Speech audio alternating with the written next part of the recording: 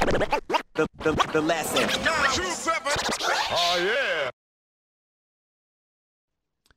Weapon X and Ken Hill. Your mates. Well, I never met him, you know. I never met him. I just remember, because I started catching on to Australian rap around '01. Do you know what I mean? Like I remember hearing Soul of the Beat by the Hoods. Yeah. And I remember seeing Delta freestyle at a Craze gig. Yeah. Referring to the 720 bass and the crowd's going nuts. And I'm like, who's this dude? This dude's dope. I used to see Delta on the 720 bus. I'll be at the, the interchange. Yeah, Ranella Interchange. No, the one where the hospital is. Oh, Noarlunga Interchange. No longer. The Flinders. Oh, Flinders. Yeah. Flinders Medical Center. Yeah. Where you had the buses and everything go there. I see Delta on the back of the 720, like waving. I'll be sitting there waiting for the 218 back up to the hub.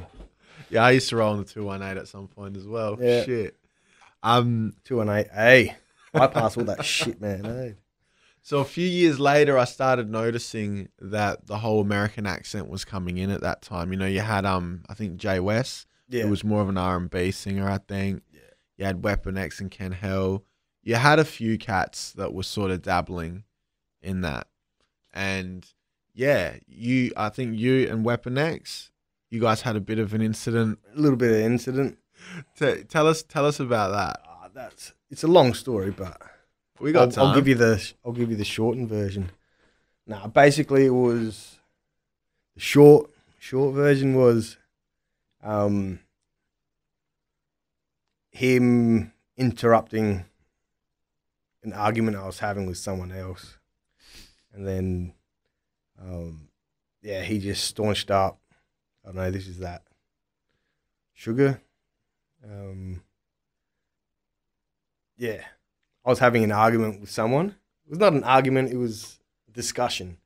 Do you know what I mean? And he came in like, oh, he's my mate.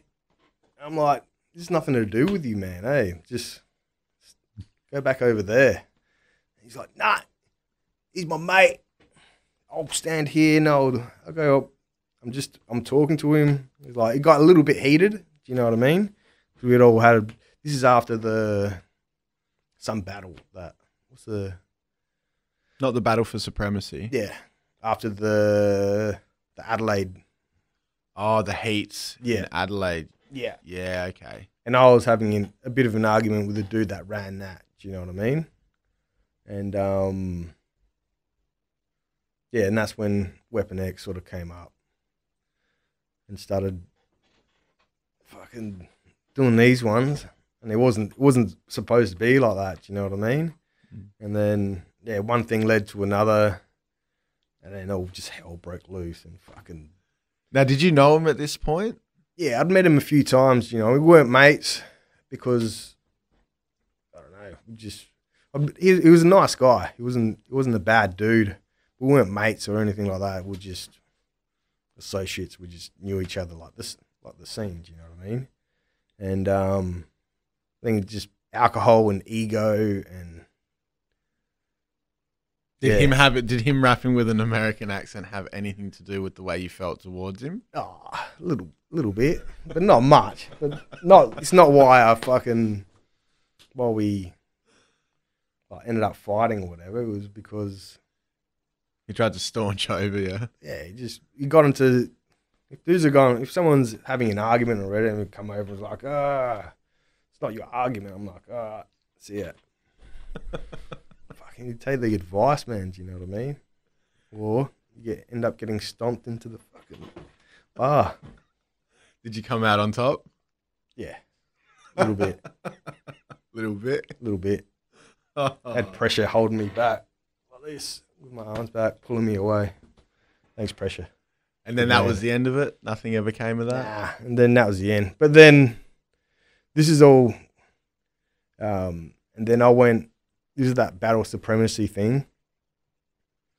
So the actual argument was, I said to the dude that was running it, I was like, I'm coming over to Melbourne to see the finals because I love that. I love watching the battle shit, you know what I mean?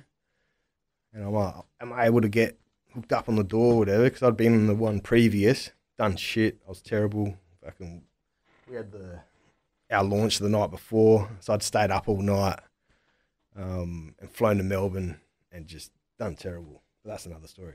But yeah, I asked the dude for, can I get a couple of tickets? Because I didn't, from the first one, I didn't get nothing, man. No, I paid for my own flight there. Fucking, and it got sold out.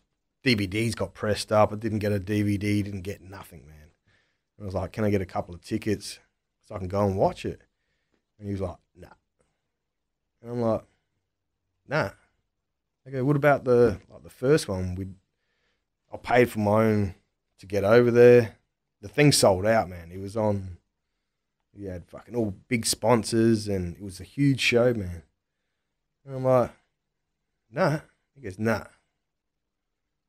I was like, how does that make sense, dude? Like, fucking, and that's where the argument started. And that's when Weapon X jumped in.